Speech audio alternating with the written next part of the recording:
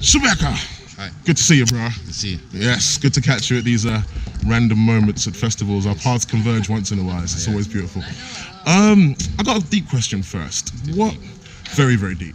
Do you appropriate the idea of the jazz tradition? Is it something you want to, an umbrella you want to come underneath, or is it time to jettison it altogether? I mean, the jazz tradition is just a tradition of certain ideas and aesthetics, ways of making music. That for me doesn't start in America. No. It starts further back in Africa, and it doesn't finish in America.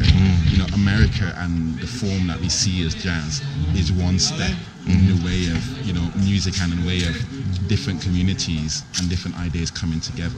Absolutely. You know, and it has come together within a certain time period that I guess was congealed by America, starting in New Orleans, stretching up to now.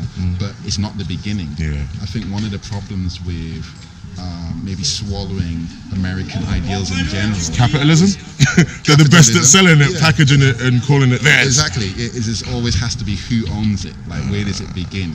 And it's like sometimes I think with elements of music, it doesn't have a particular owner. Now, obviously this becomes complicated when other people want to say they own it, or when people decide to just kind of disrespect, you know, the intentions of people who are invested in it in terms of like a community.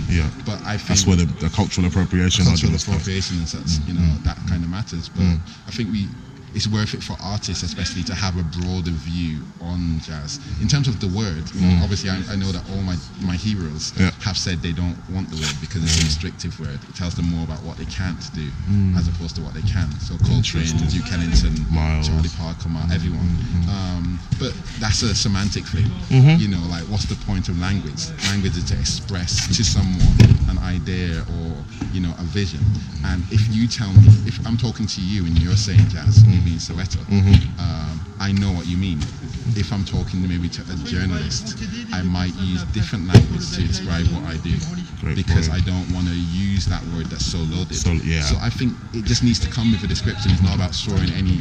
Come with a dialogue. It's not about throwing anything out. It's just about expanding what we think of as, you know, this word jazz tradition.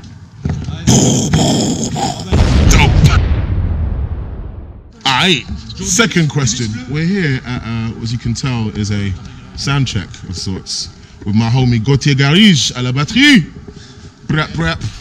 and various other people pulling in wires and stuff like that. You've just done one.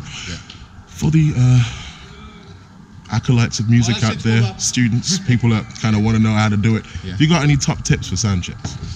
How to not get completely frustrated? One at a time and then shut up. It's simple. It's the simplest thing in the world. One person sound check at a time, then leave the room, and then another person comes in, then leave the room, and then you all play together, and you get a great sound check. Wow. It's not a rehearsal. I think you might have to pick up the mic and drop it again. Sound engineers like that bit of advice. Okay, hey, this is Jean-Charles. Jean-Charles. Lighting designer. Okay. I wanted to talk to you about lighting tonight. My tip for lighting is make me look sexy. Very, very sexy.